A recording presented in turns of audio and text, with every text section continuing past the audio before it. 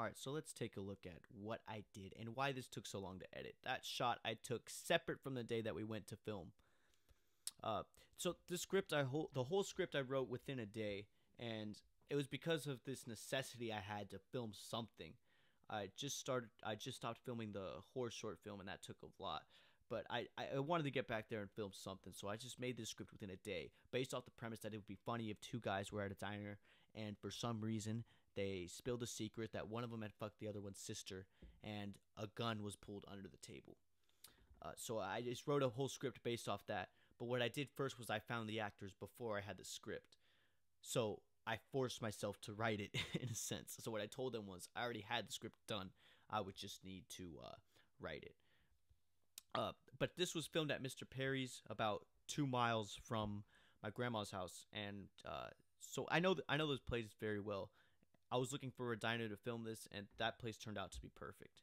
The reason it was also tricky going into editing was because when we were there, the restaurant was open. It's not as if we were before hours or after hours. The restaurant was open. There were people sitting around us. And also, it doesn't help that we were like right next to the kitchen.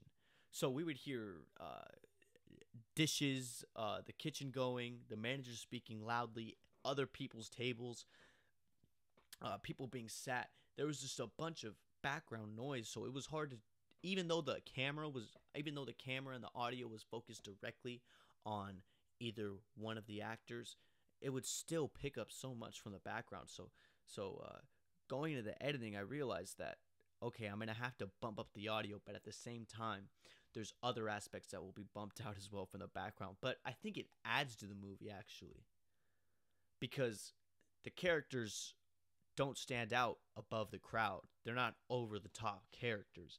In fact, they could easily blend in with any other conversation going on in that diner. I think that adds to they're not significant over their environment. And that's what I wanted when writing the script. I wanted just two guys sitting there. They know each other very well. And I wanted them to just speak as if they've been friends for a very long time. And no matter what any of them could say, the other one's buttons would not be pushed. This is also the only film up to this point where I have ever called a deliberate rehearsal before the fact of shooting. And I made a point to. Because with comedies, I scripted it, of course, but with comedies, if there's going to be a punchline at all, it's going to have to be improv, at least in my opinion. If you script comedies, it comes off as cartoonish, and it comes off as like old school Hollywood comedies, like screwball comedies, where even though they're scripted, they're funny, but nothing better than the good improv, where the emotions are natural, the insults are natural, and it's more biting and enticing to see such a raw filter of someone's mouth. So what I did was I had the story all outlined, and what I told these guys was improv it. So I mean, a good chunk of this movie is improv, and it shows because I mean it's these guys are, after meeting these guys are like their parts.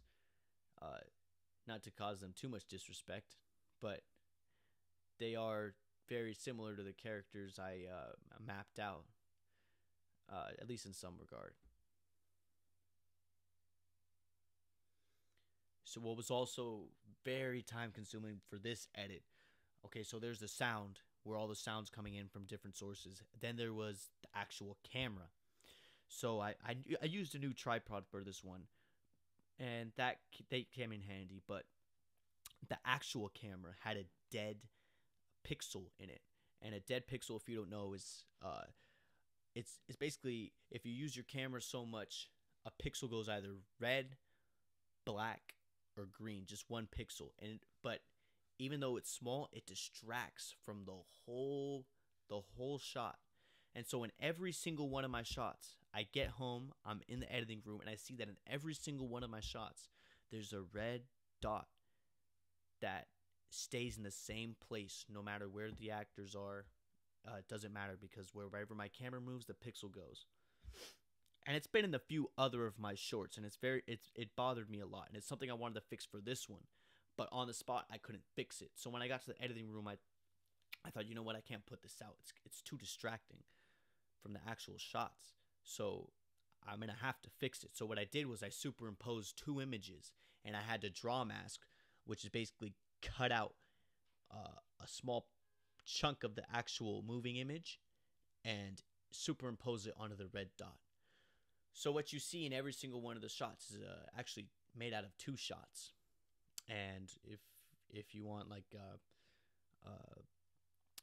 a description of what that kind of is, it's like a stencil. So I kind of stenciled the same shot and used a separate chunk of color over the red dot. And it sounds confusing. I don't know if anyone gives a shit, but that's what I had to do, and that's why it took so long. If you're interested in the editing, that's how you get rid of a dead pixel. And also, it wasn't incredibly dark the times we were filming, but for some reason I got there and my camera was just so dark. I mean, it was about 8 o'clock. It wasn't like pitch black as it looks in the movie, but overall I had a lot of fun making it. And if you liked it, big thumbs up to you. Thanks for watching it anyway. If you're thinking about making a movie but you don't know how, or you don't know what about, or you don't know if it's going to be good enough, I'm just going to tell you right now, go ahead and make